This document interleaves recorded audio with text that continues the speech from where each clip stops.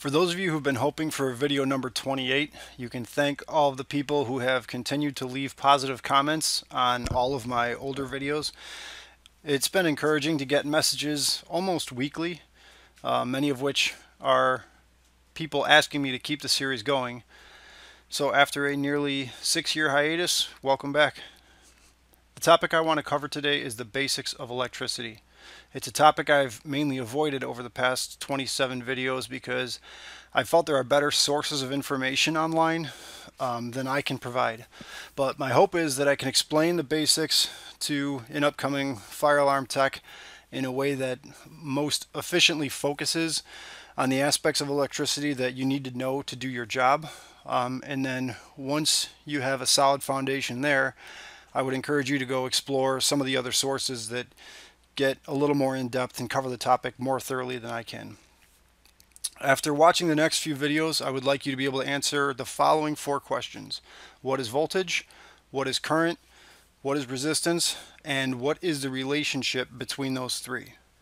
I'd also like for you to know how to use your meter to take measurements of those 3 components of electricity and to know what your meter is telling you, to know what the values mean so that you can troubleshoot circuits and components and panels, etc.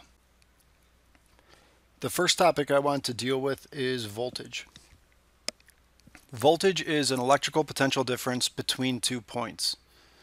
That means with the presence of voltage, or at least what we refer to as voltage, a potential exists, but no work is necessarily being done.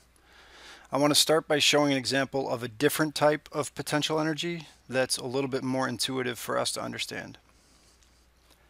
If you look at the wonderful drawing of this guy and imagine him holding this book, we can all understand that there is a potential difference between the height of this book and the height of the floor.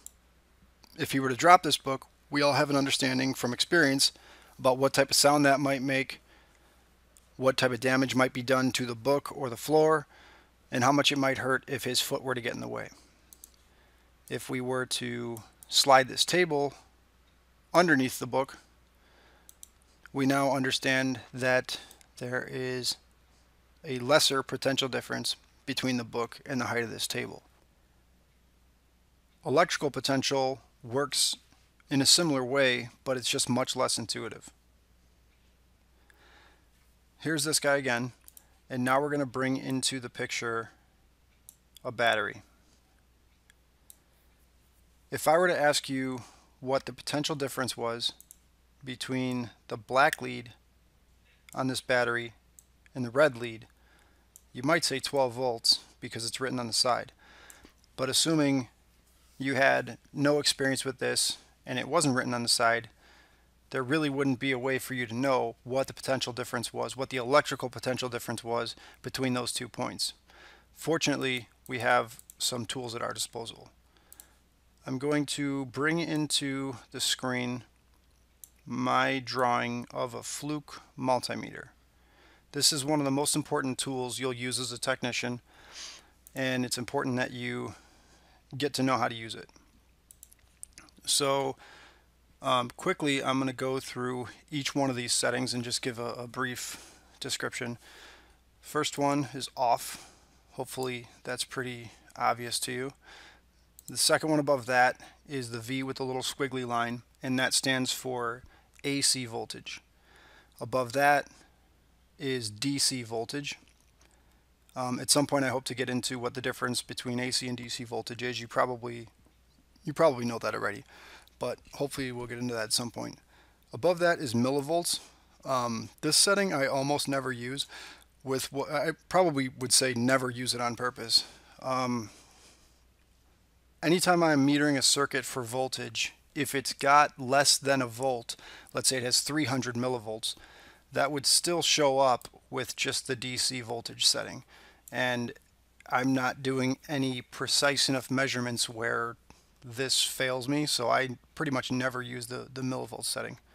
Moving on from that is resistance.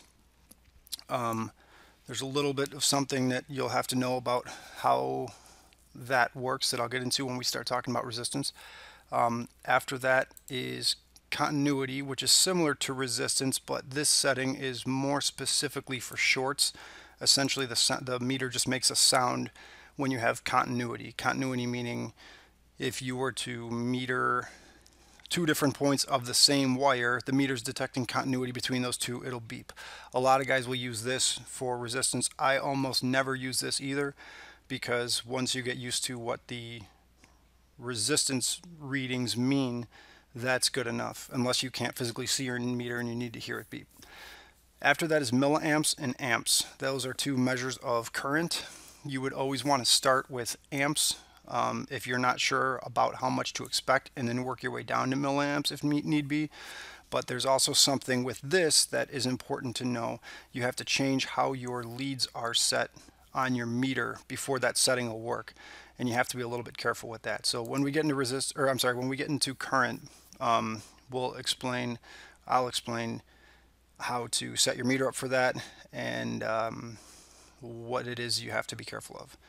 Okay, so this guy, hopefully I don't have to tell you that none of this is drawn to scale. This would not be the most useful tool if it were bigger than you were.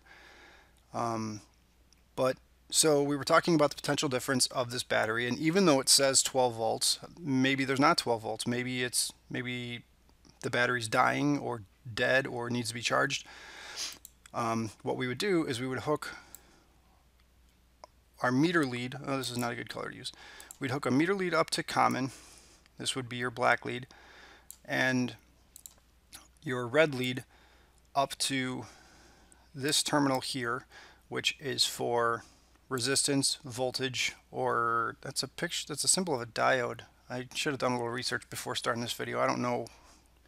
I'm just going to ignore that. But essentially, this is where your meter leads would be plugged in when you're metering voltage or resistance or continuity. You always will leave the black lead plugged into the common, and then the red one would move around depending on what meter reading you are going to be taking. So in this case, this meter, if we were to put each meter lead onto one terminal of the battery, depending on the charge of the battery, we would get about 12 volts. Those of you who've been doing this a while would probably say, well, if it's a fully charged battery, there's going to be more than 12 volts because of the voltage of each cell, but we're not going to get into that for now. What would happen if, instead of putting one meter lead onto the negative terminal of the battery and the other onto the positive, what would happen if we put both of them onto the same lead? In this case, both of them onto the negative lead of the battery. First of all, I should have mentioned our meter would be set to DC voltage in this case. It's a crappy arrow, but you get the point. I may at some point make a video of the difference between AC voltage and DC voltage. I probably won't. There's plenty of information on that online. I would encourage you to go look it up, but I'm going to assume you know the difference. And so, this being a battery, we know that it is direct current. It's not the power is not produced by some sort of a motor. So we're going to be on direct current. Well, what would we get? What would you expect to get for a meter reading on direct current voltage if you had both meter leads on one terminal? The answer is 0.000 volts. That may seem precise, but the reason I emphasize that, if your meter leads were just dangling in the air, you'd get some voltage that was not 0.00 volts. Your meter would be detecting little tiny potential differences in the air. But again, driving home the point that voltage is a potential difference, when both meter leads are on exactly the same point, there is zero potential difference between those points. This is something that's useful when you're metering circuits in the field.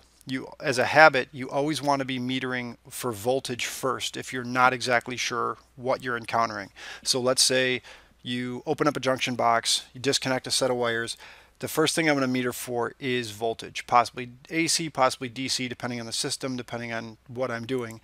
I'm going to meter for voltage, and if my reading is 0.000 volts, I know that I've got either a short or possibly I'm metering my resistor or something like that.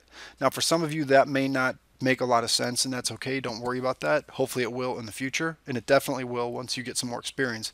But again, I'm just trying to drive home the point that since voltage is a potential difference, when you're metering two points that have continuity between them or two of the exact same point, there is no potential difference between those two. That would be like the book resting on the floor in my original example. There's no potential difference due to gravity when the book's already on the floor.